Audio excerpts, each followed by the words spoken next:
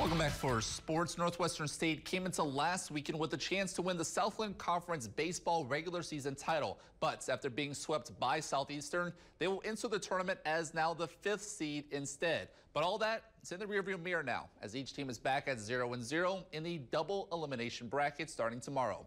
Elijah Nixon has the preview.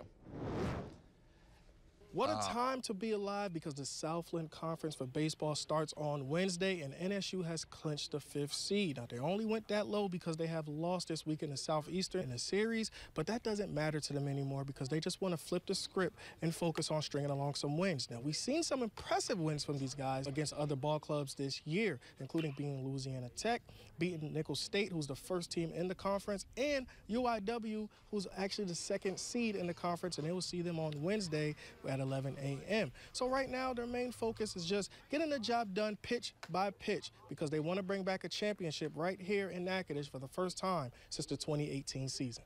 Just knowing that we've gone out and we've beat almost every single team in the tournament in a series, know that we can beat them and we have beat them, and as long as we can flush this last weekend and go out and play our game, things should be on our side. I think we all just want to come back in the fall and have for a ring ceremony. I think that's the most important thing, so that's what we're all looking forward to. We're going to do anything we can to get to it. Talk about that edge. I hope we can play. Some people call it a chip on your shoulder. You can call it whatever you want. I hope we can play with that energy, that enthusiasm, that focus that we talked about. I mean, I hope those things overcome the pressure of the tournament setting. You know, and each team's different. I've been a part of this game a while.